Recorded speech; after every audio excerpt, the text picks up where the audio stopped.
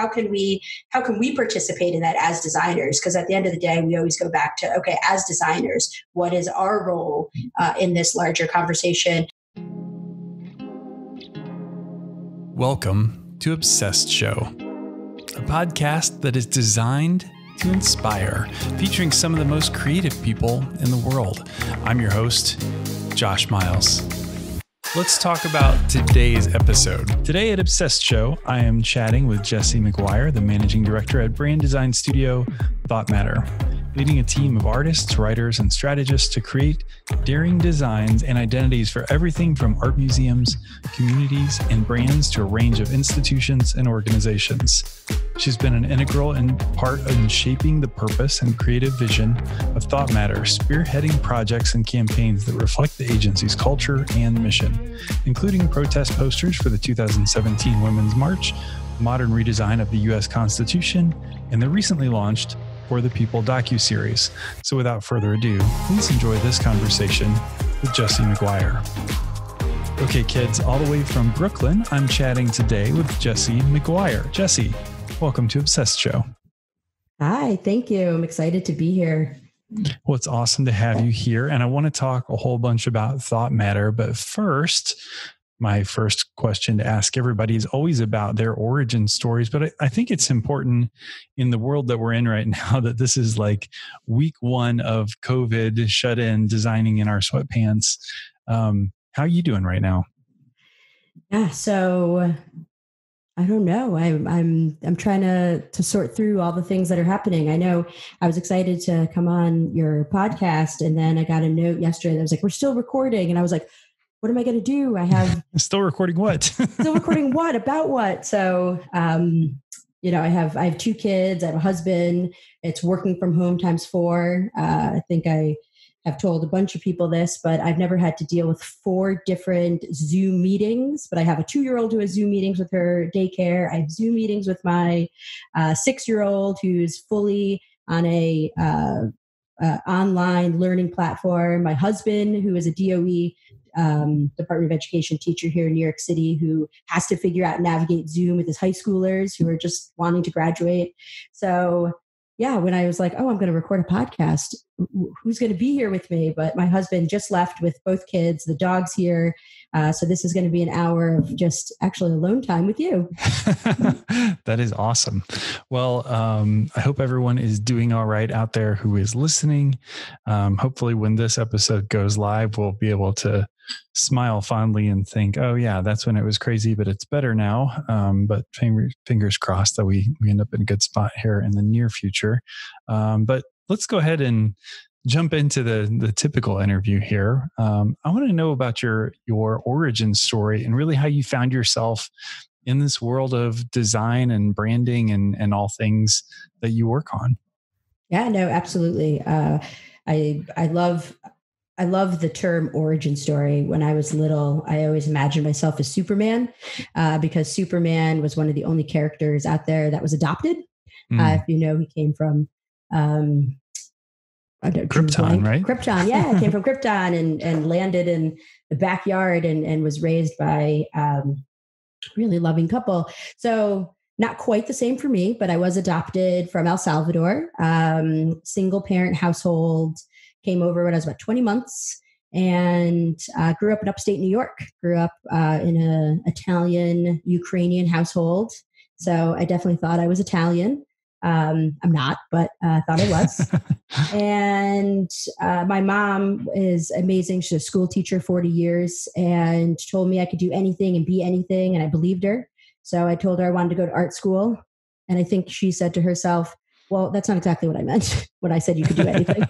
But supported me and said that even though I might not be able to, have she kept saying a typical career, she really believed that I'd be able to find my way. So I went to Pratt. I was very, very lucky that she had a lot of sacrifices to make sure that I could go to Pratt. Student plus loans, all kinds of things, sold our house. So I was able to do my 4 years there, undergraduate advertising in the communications design department.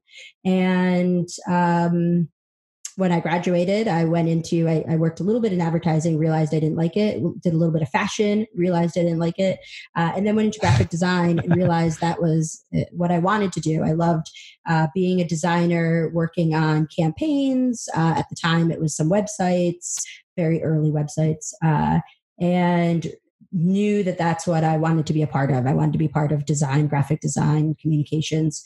And then I got a little antsy and I had a chance to apply to the Masters in Branding program. It was the first year of the first of its kind Masters in Branding program at the School of Visual Arts with Debbie Millman. And it was incredible. Had an amazing 9 months of intense studying of things that no one even knew you could study. So like, what is branding? And then after I graduated, I had a tremendous opportunity to go work at Kimberly-Clark. I had a mentor, Christine Mao, who I had stalked. I'd stalked while I was in grad school because I was slightly obsessed with all the work she was doing on U by Kotex and Kleenex. And I just kept seeing her at conferences and I was emailing her, and she actually knew Debbie Millman, and she finally was like, I think you need a mentor. I think you need somebody to help you.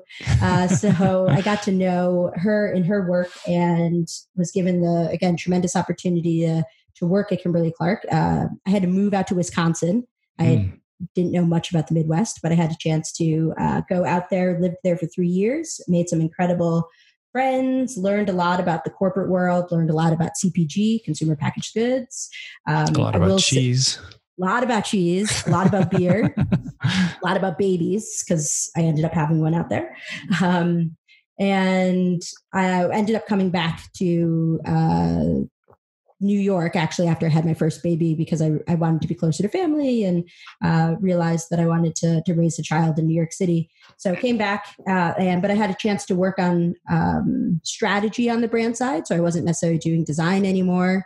Instead, I was supporting the really amazing designers doing the work from a strategy standpoint, helping to put together brand frameworks and all the things that big CPG firms like to hear.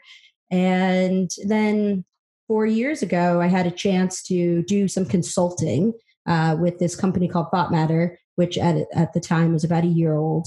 And they wanted me to come in and help really frame up the strategy offering for CPG clients, because that was my background.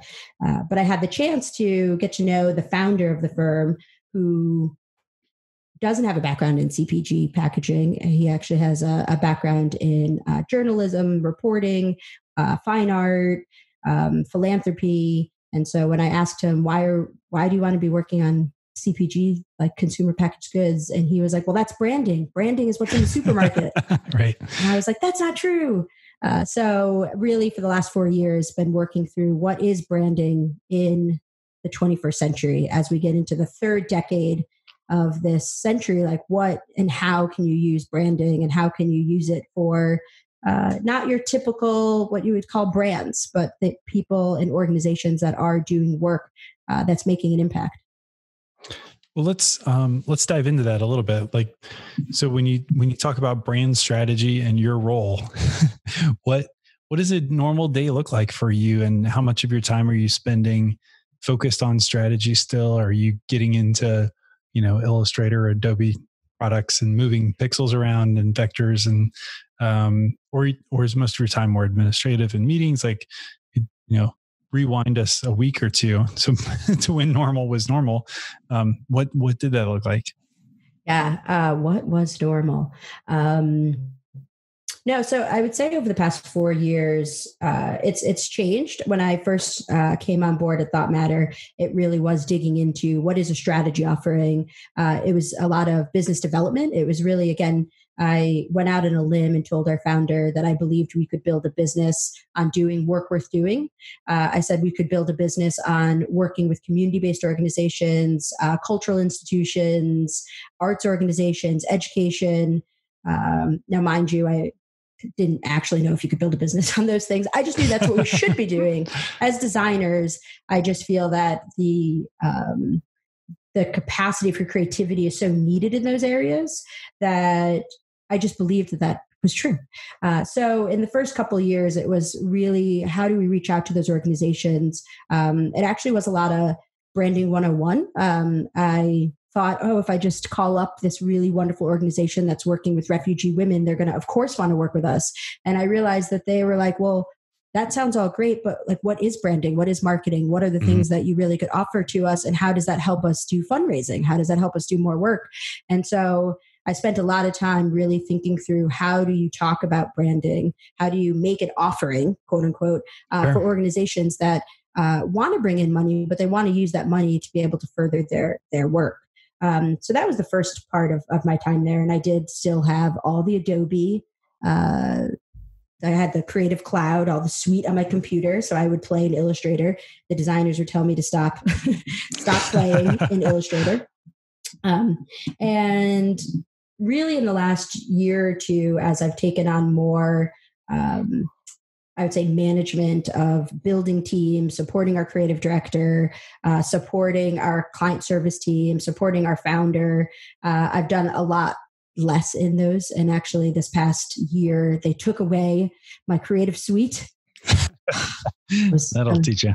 It will teach me. Yeah. Well, I realized that I didn't necessarily need a license for, them, but just download another free trial. You'll be. I know. Back in my art school days. Pitch us on how you talked about like these nonprofits saying, well, why do we need branding and what is that? And how does that help us raise more money? How would you pitch that? Like, what did that sound like from ThoughtMatter and from you? Yeah, no, absolutely. So one of the things that I think is a misconception of a nonprofit is a nonprofit doesn't want to make money. And even those in the nonprofit sector sometimes say that. They're like, we're not about making money. But what I realized after talking to quite a few folks in and around nonprofits, and especially those that are giving money to nonprofits, they're like, well, no, they want and need to make money. It's how they use that money in order to further, again, that work that they're doing or that impact. So I would always start a conversation with somebody and I would say, just to understand where their frame of reference was, where are you in your fundraising? Where are you in your growth? Where are you in what your, what your visioning plans are? And I actually think that would sometimes throw them off because they'd be like, wait a second, this is a design studio asking me about my 3-year, 5-year visioning plan. Of course I have one.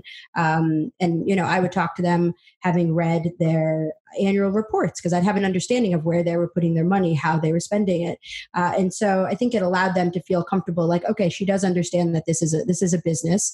And then they would be really curious, like, okay, well, what can design do for us? What can marketing do? And so then it would be talking to them about where they were with their visual brand identity. Where were they with their communications plan? Where were they thinking, or were they thinking holistically about how they were showing up in the world and how they were able to fundraise? And one of the things that ThoughtMatter always goes back to is this phrase of work worth doing. So if it is work worth doing, you have to understand what the work is. You have to understand what the worth, like what is the value of that work? And then how are you actually doing it? How is it showing up in the world? So it would always be it's kind of a circular conversation and always going back to what their larger mission was. So we had a great client that we've been working with for the past few years called Girl Forward. They work with refugee girls. And we had a really wonderful conversation with them about their annual appeal letter. And they would just send out a letter every year and hope that they would, people would respond. And it was definitely their loyalists. And we had this really fun idea for them to do a zine. And we said, well, you have all these really wonderful high school girls that want to talk about their culture. They want to talk about the work that they're doing. What if you took their stories and you made a really, quick and down and dirty type of zine, and you actually sent that out as your annual appeal? And they were like, oh, well, do you think that folks would be interested in those stories? And we're like, absolutely. So we helped them. We ended up printing like 500 of them. We worked with the girls to put it together, and they sent it out, and they more than doubled what they got the year before on their annual appeal. So awesome. Yeah. And so it really shows that not only can design, but then that creativity of the girls and their stories impact their donors, because their donors are now saying, wow, my $100, my $1,000 going to this organization, I'm seeing a direct impact in how these girls are viewing themselves and how they are just developing as young women. So I feel like that was a long-winded way of saying work with doing design's important. That's super cool though. And I love the idea of like activating the girls and their work and their creativity to pitch how to get involved and how to raise money and why. And I think that's really cool. So I was looking a little bit on the ThoughtMatter website, and at my best guess, you've got like 15-ish headshots on the About Us page, or head illustrations in your case. How is ThoughtMatter staff? Like, are most of those design professionals, or like what's kind of the breakdown of your team? Yeah, absolutely. So the team right now, actually, in the management part, I have to think through like the different seats and how many people we have, right. But we have about 10, I think 10 design seats, if you will. So we have, and we use a lot of freelancers. Mm-hmm. I think we have 7 full-time designers, and then freelancers who come in and out. We love our freelancers. We always start with like, come work with us for a couple of weeks. Then we're like, stay 4 months. And so the design team for me is such an important piece of it. And I have an amazing creative director, Ben Greengrass, who really has cultivated and built that team over the last 2 years. And then we have a client services team who there's three of them. Martha Kirby, who's our client services director, works with an account manager and a producer to get everything done, and they're fantastic. And then the strategy team, which is like I call them the small but mighty strategy team. That's where a lot of my background is. So I really feel such a allegiance to them. We have a cultural strategist who's unbelievably amazing. She started with us right out of grad school and said she wanted to be a strategist. And then we had her develop her own job description. She came back with cultural strategy, and I was like, yeah, hired. Let's do it. Let's see what that's about. And then we have a integrated brand strategist who is amazing. He's actually been with ThoughtMatter for, I think, the 5 years that it's been around. He started as an intern. He's had 7 titles, and he's now landed on integrated brand strategist, which I like that he has. And then we have a design strategist. And then we love interns. We have, at the moment, we have 2 interns, a design intern, a marketing intern. We've had high school interns, and we just love bringing in young people to work with us. So that's really the breakup of the team. So it's creative, a client service, strategy, and then we have the operations folks who help us get everything done, the backbone, as I like to call them. So helping with finances and HR and making sure people have snacks. Right. Do you feel like that's a pretty intentional size for you guys? Will you kind of camp out at that size, or are you trying to triple over the next few years, or what's kind of the strategy there? Yeah, no, I never, going into this, I never thought about a strategy of the size of a team. But over the past few years, I realized how important that is, to be really intentional with growth and really intentional with how the team kind of flux and moves over time. Well, through the magic of editing, you guys don't even know that we just let the dog out and took like a little break to adjust the microphone and everything. So this is lots of fun. But we're going to jump into our next question here, which is really around, I want to talk about some projects. I want to hear about this redesign of the Constitution. Was that just a sort of a personal project for you guys, or was that something that you got brought in to help on? Yeah, absolutely. So the Constitution was a project by ThoughtMatter. So when we started it in 2017, we kept calling it a passion project. I would say now, as we move into 2020, it's less of a passion project and more of a fundamental piece of creativity that we do. But in 2017, we, as a staff at the time, we were a little bit smaller. So we probably had about 10, 12 of us, mostly millennials, though we have rebranded ourselves to millennials, which is a whole other conversation. And we, coming out of the election, were all just besides ourselves as to what just happened. Our founder, Tom, who's amazing, who's a boomer, he'll hate that I said that, but he is, was like, you all need to get up off the floor and start thinking about how you're going to use your design skills for good. And we were like, well, what do you mean good? And he's like, I protested. I did that. You know, he went into like all the things that he did back in the 60s. And we ended up doing protest posters for the Women's March. And at the time, the Women's March wasn't the Women's March as we know it. It was like, oh, there's going to be some women going down to DC. But Tom was like, yeah, the posters and the visuals and how people think about civic engagement is so important. And you guys could create these really cool posters. So we did a Kickstarter. And we ended up printing over 10,000 posters and distributing them across the country. And so that was our first taste of like, oh my gosh, as designers, not only can we create something that we'll see across the world, but we also can use platforms like Kickstarter to actually get the project out there, get the word out there. So after that, and we saw the money rolling in, of course, it probably covered maybe 3/4 of the printing. But we were so excited that we said, well, what do we want to do next? What can we do next? And we had a huge team brainstorm and said, okay, do we want to do more posters? Do we want to do postcards? Do we want to, this, that, the other thing? And somebody was like, well, the president keeps talking about all these different things. Has he read the Constitution? Does he even know what it is? And again, now it sounds kind of quaint. This was back in 2017 when we were just getting started with what this administration is capable or not capable of. But we then were like, well, who's read the Constitution? And so we ordered a bunch and then said, well, the first thing is, how do you make it more accessible? How do you make this a document that people want to read? How do you make this a document that people want to even pick up or have an understanding of? And so we're like, yeah, let's definitely use our skills. So we went down a whole rabbit hole of like, do we look at the different amendments, the different rulings that have come down? And then we realized it would have been very partisan activity, approach. And we didn't want to go down that route. So we talked to a constitutional law expert from NYU, I think it was NYU.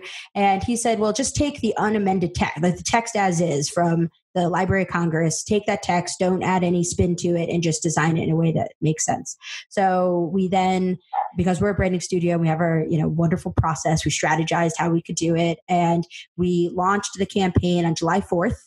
And said, we want to get as many people to support the Constitution. And then like creatives, we didn't necessarily know what the direct message was. Halfway through the campaign, we realized, well, actually, people want to buy one and then give one. So we were able to put in place that if somebody kickstarted the printing and of the Constitution, that they would be able to donate to their school or donate to a library. We had really great promotional materials to incentivize people to back our Kickstarter. And we concluded the Kickstarter at the end of the summer, and we were able to get the Constitution printed by it's Constitution Day in September. I think it's September 17th. And so we were able to print and distribute 3,000 copies of the Constitution. Because we love getting ahead of ourselves and thinking about more things, we said, well, what if we did a poster show? Because we had done the posters for the Women's March, we had done this Constitution. So we were like, let's do a poster show. And so one of our design directors at the time was like, that sounds wonderful. I used to work for Mirko Illich. Let's call him up, and he does poster shows around the country. Maybe he can help us get like 10 famous graphic designers to design a poster for each of the Bill of Rights. So we're like, yeah, that sounds great. So we sent our first email to Milton Glaser because we were like, why not? Let's get Milton to do a poster. And his studio wrote back and said, sure, that sounds great. And so, of course, we were very lucky that Milton. I'm now on a first day basis with him. So Milton Glaser Studio said that he wanted to participate. And so then we sent out 9 more requests to folks like Seymour Quast, Jessica Hish, Jonathan Key, Adele Rodriguez, Yu Chen. And they all said yes. That's so awesome. Now, mind you, at the time, we weren't exactly sure what we were going to do with these posters, and we didn't say we were going to pay them or do anything. We were just like, we just want you to design it.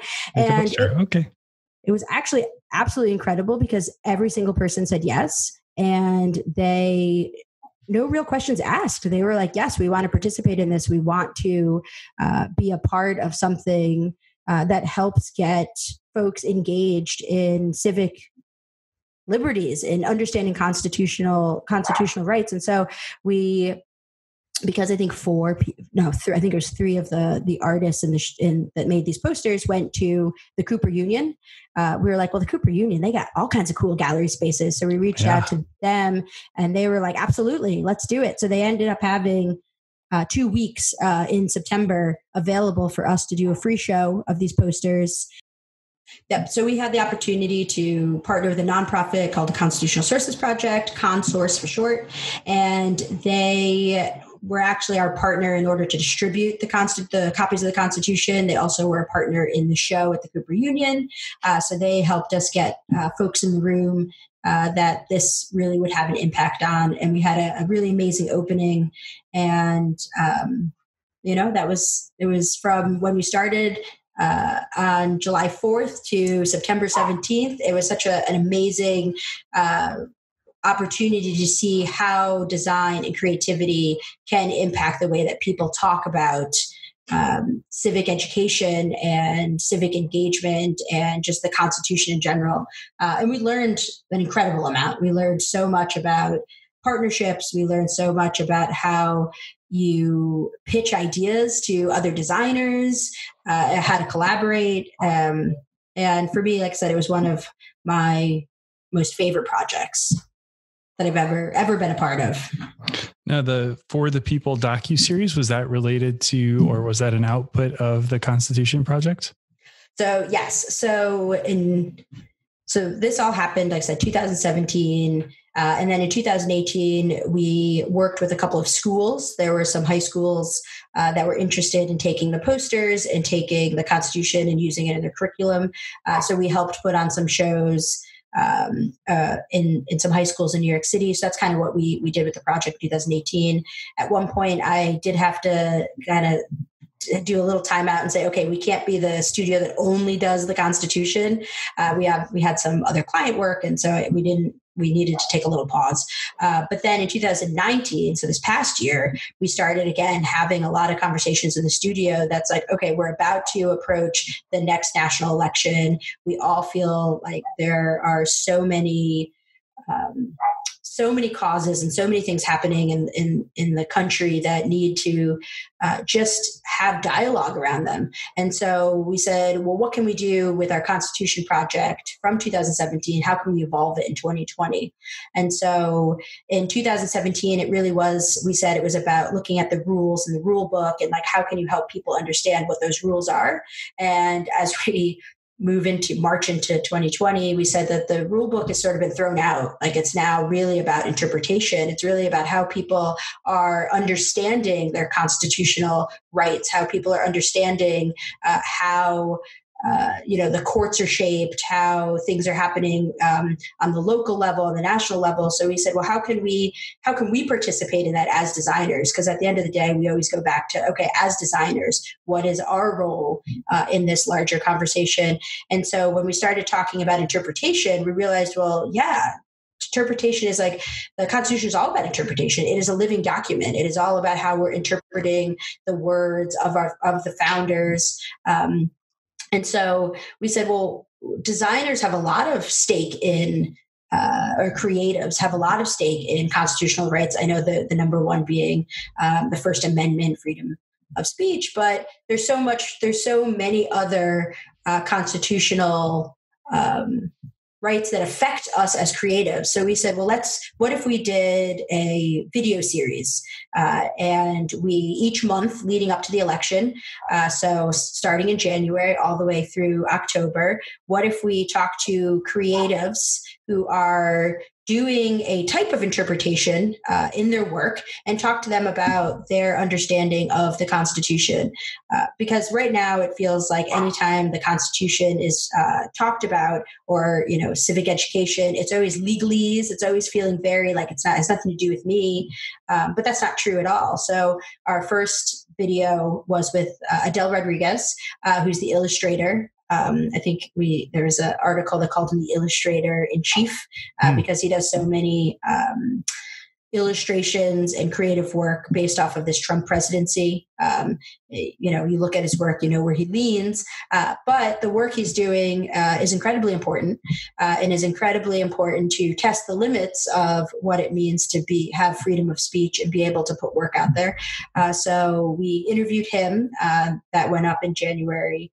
And the second video, or the second interpreter, was a gentleman named Mark Cross, who is a founder of a collective called Mud Guts, as well as a tattoo artist. So again, somebody who's actually putting ink on bodies and really thinking about that interpretation. We talked to him. He's in Williamsburg, so he's very much of the people and all about community. For him, he's I think Tom called him a post hippie. He's very much about how do we as people rise up and do the work we need to do. So that was our second video. And then our third video actually is going to launch tomorrow. Yay. Well, tomorrow, cool. As in, I don't even know what day it is, but Friday of this week. We interviewed a chef, Mimi, who is incredible. She has done a tremendous amount of work with women, advocating for women in the kitchen, advocating for queer individuals in the cooking space, and talks about how food really is our common denominator. Like, how do we talk about, or how do we use food to bring people together? And then how do we make sure the people who are cooking the food and who are preparing it and creating it are being represented? And that's amazing. So that's our third video going up tomorrow. And then we're actually right now talking about our next 3 videos being, at the time of COVID-19. So we want to make sure that we are addressing how people are feeling now and how people are thinking about what connection means, especially in this climate we're in, and constitutional rights, because that's what it's all about. Well, yeah. So with all of these really interesting, important things that you guys have had a chance to work on, what would you count as your proudest professional moment? So I feel like this is a little, it's more personal for me. So again, in terms of projects, 100% the Constitution Project and the ongoing work, as well as the clients. But one of the things that just this past year, 2019, was incredibly proud of. I had a chance to speak at a conference is the word. I had a chance to speak at a talk called Brandstand. So I think I mentioned I was in the first year of the Masters in Branding program at the School of Visual Arts, which is celebrating its 10-year anniversary. Nice. So I was there 10 years ago.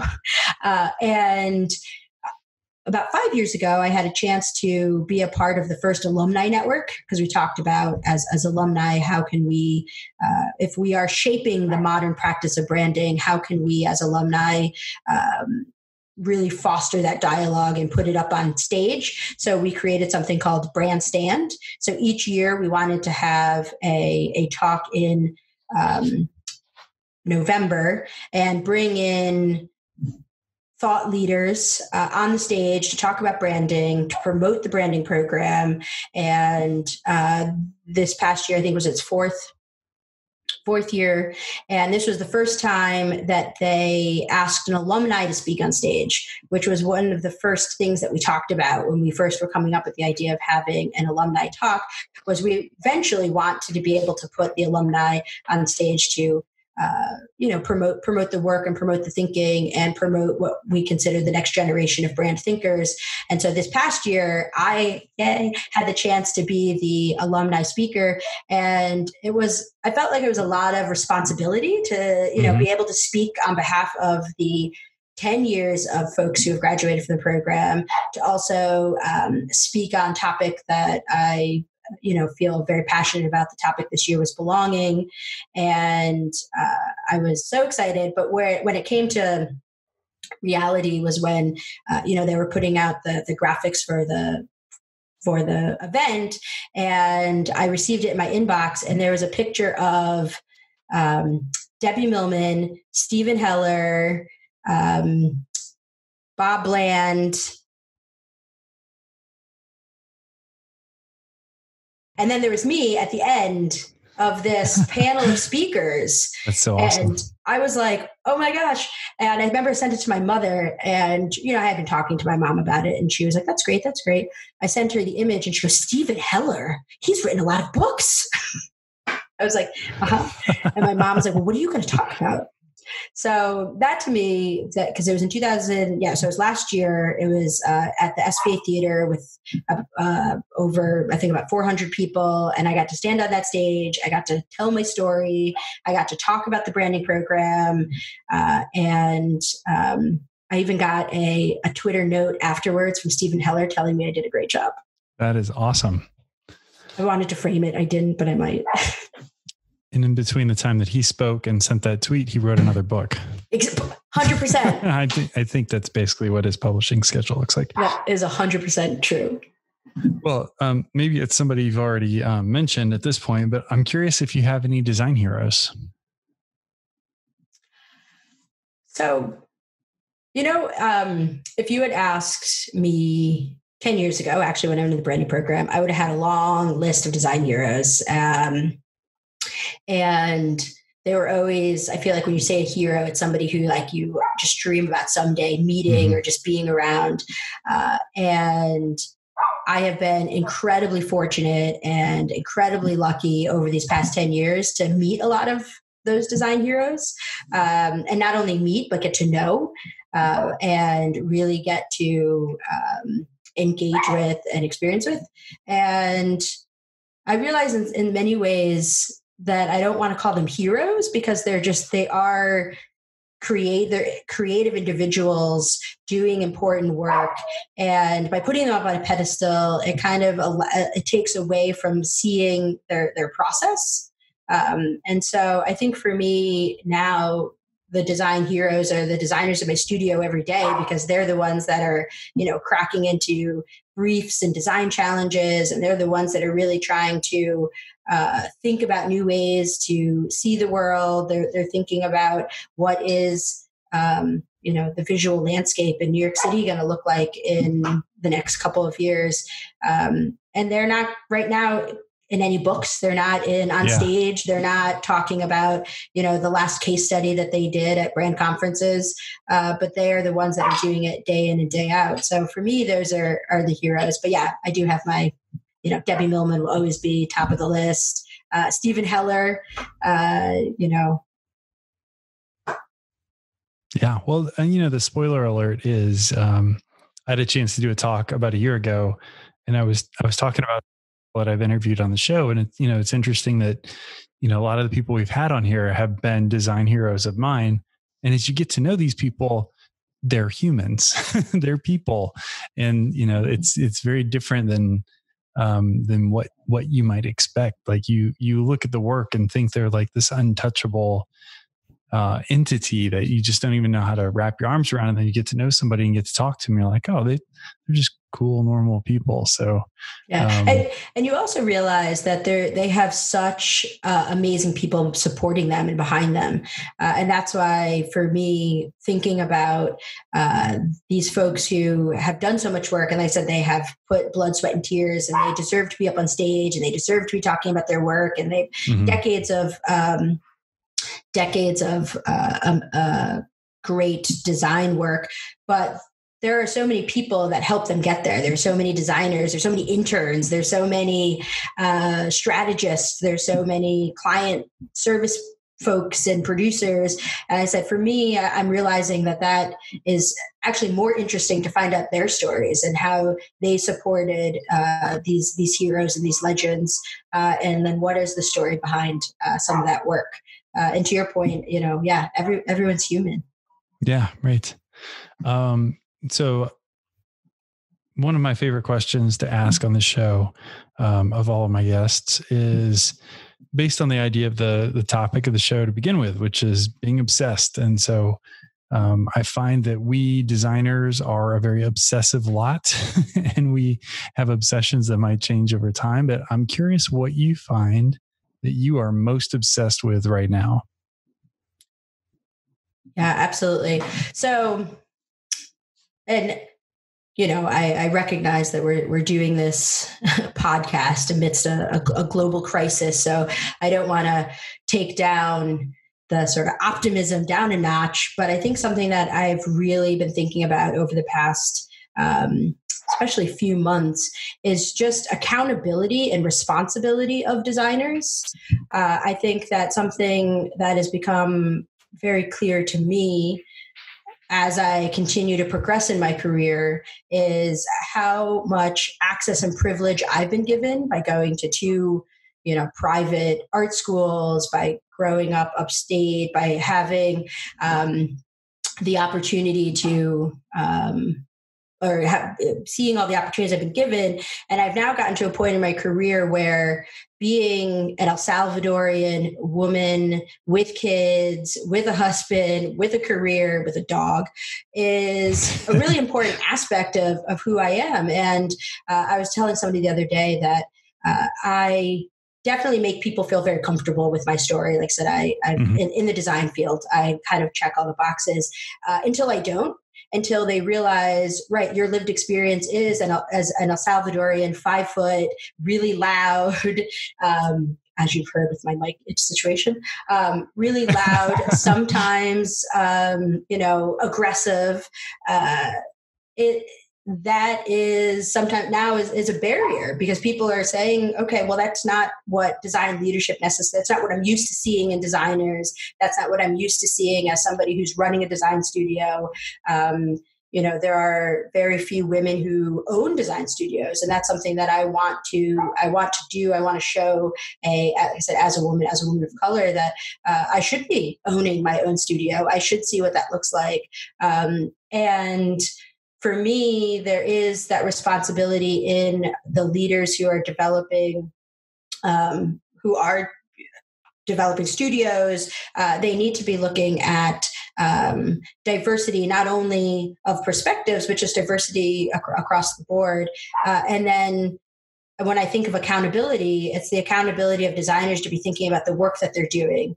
I actually just my studio will know I've been talking about this phrase, design is dead inside. And it sounds so negative, and I'm not a negative person, but I just have this overwhelming feeling that as graphic designers and designers, we need to be doing more and speaking out more about what our role is as designers in the world that we're living, because we are seeing a erosion of trust from brands, from institutions, from disruptors, from people who, for this last decade have been held up as the future of where the world is going. And we're starting to see that that's not necessarily the case. And as people who understand creativity and the capacity of creativity, we need to recognize that the work that we're doing, the choices that we're making, all have a direct impact on the world we're living. As a package designer, we are we're doing a lot of labels on single-use plastic, and that there is the reality of that responsibility of what does that mean. And that's not to say that tomorrow designers can wake up and decide they're only going to work on sustainable packaging. But I do think it's up to us, and especially up to this next generation, to question what are the projects we're working on? What is our design being used for? What are the decisions that we're making, and what does that impact? And I really I'm obsessed with how to get that conversation going in the design community, because I think we're a little behind. I mean, you're seeing it in the fine art community. You're seeing it with museums and galleries. They're starting to push the envelope on representation. They're starting to push the envelope on what their role is on shaping history. You're seeing it in other sectors of creativity. But I just feel like the design community could do more and should be doing more. I could keep going. I mean, as you think about doing more, I mean, you've done some pretty big, pretty important projects. Are there any dream projects that you have up your sleeve that you're kind of anxious to get after?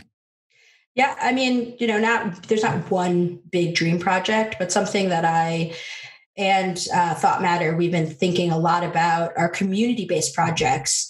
Something that we're always thinking about is how do you help people build trust with each other? How do you help people expand the curiosity or their curiosity for the world around them? And for me, it's how do we do more of that? And it couldn't be more important right now, especially as you and I are both in isolation. We are quarantined. We're seeing what a global pandemic is doing across the world. And so community is going to be so important as we start to move out of this. We're going to have to start to think about how we connect with each other. Mm-hmm. I actually just saw the headlines about the satellites looking down on the climate, or I don't know what it's called, but just how the world right now is responding to less people out, with less people on the roads. Even Venice, they were saying yeah, I saw that the canals were clearing up at just and you a could see couple of days. Yeah, and you could see the fish. So to me, there's going to be a huge call to arms across the board for all of us to really think about how we build trust with each other. How do we expand our curiosity? How do we use creativity in new ways? How do we use creativity to solve a lot of the challenges and the continued issues we're going to have? And I feel like it's designers and it's the creatives that are need to be leading the charge, because we have the tools to do it. I think that's awesome. Shifting gears a little bit, what is maybe a favorite piece of advice that you have received in your career, or maybe a favorite piece of advice to pass along to designers or strategists at ThoughtMatter? Good piece. I feel like I've actually, again, been very fortunate to receive a lot of really amazing advice. Like I said, I've had a lot of really great mentors, but I think something that I talk a lot about in the studio, especially when working with young designers and young strategists, is how not to be too precious about anything, how not to feel like, okay, I'm going to have this one solution that's going to be exactly what it should be, but instead really trusting the process. We talk a lot internally about this idea of an artful perspective. So how can we approach our work as artists approach, and artists approach work with a really open mind, and they know that there's going to be and this is fine artists, they're putting work out there. They know that they're going to, it's not going to be 100% right, and they're going to work through whatever that is. And I feel like sometimes graphic designers, because we're working on the computer, or we're like doing something because it needs to fit a set of parameters, we have a brief, we have timelines, we have this, and we feel like, oh, well, it just needs to like follow a very linear way of doing it. But instead, it's how do you trust the process of creativity? How do you put work out there? How do you put ideas out there that might not be right? They might not be perfect, but you really have an open mind to refinement and iteration and taking risks and being able to fail. And for me, that is so important right now, because again, you can't be too precious. You can't expect to have the right answer right away, but instead really allowing it to grow over time. Even the Constitution project that I told you, it's a meandering project. Like it didn't really make any sense. Like I feel like if someone sat down and tried to map out what we did, you would be like, no, that sounds like the silliest project I've ever heard of. But 3 years later, it continues to fuel conversation. And that really was not being precious. That was throwing ideas out there. That was like, yeah, let's email Milton Glaser. And that really was about trusting the process and making it happen. So I think that's my advice. So the takeaway here is, when in doubt, email Milton Glaser. Oh boy. Exactly. No, Milton, we're just kidding. If you're listening, we won't give away your email address. We promise. So maybe before we let you go, I'm guessing that you might have something good for this one. Do you have any asks or encouragements for our audience and our listeners? I think no one should tell you that it can't be done, because I feel like there's so many times that, again, a crazy idea, you put a crazy idea out there, or you put a crazy idea into the universe that's like, I'm going to be in the first class of Debbie Millman's Masters in Branding. And there were a lot of people who were like, why would you do that? I think it was in 2009 when I applied right after it's a recession. Don't do that. More student loans. Do you need 6 figures of student loans? No. But I always say to myself, like, if it feels right and I want to do it, I'm going to try it. I'm going to put it out there. And no one should tell you just it can't be done. No one should tell you that there's too many hurdles. No one should tell you that there are too many risks involved. I think if you are true to yourself and you're following your own path and you believe in it, you have to continue to strive for that and don't let anyone stop you. And I feel like that's what, good or bad, I feel like how I live my life. Yeah. Love it. Well, Jessie, where could our listeners connect with you, find you online, see more about the video series, or find out about BrandStand? Yeah, absolutely. So Instagram, I feel like, is the best for ThoughtMatter. We're always putting up our projects, especially the docuseries. So we're at ThoughtMatter on Instagram. And me personally, I like Twitter. So definitely reach me on Twitter. I'm at Jessie McGuire. So those would be the two best places. And then BrandStand has, I think, their own social handles. So you could check out BrandStand. I think it's brandstand.com. And next year we'll be doing another amazing talk at the SVA Theater. And definitely look out for the Masters in Branding program, because as I mentioned, they're celebrating their 10-year anniversary. They just launched a new visual identity.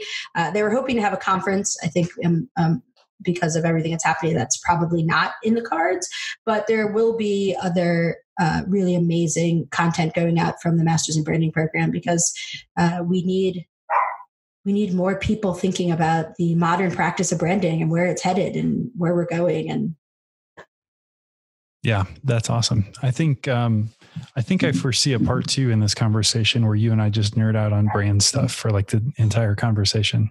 100%. I have so many thoughts about branding. I have so many books about branding. I love big brands, small brands that don't even know they're brands. Those are the best kind. Those are the best kind. Well, Jessie, it's been a pleasure chatting with you, and I appreciate you being on here today.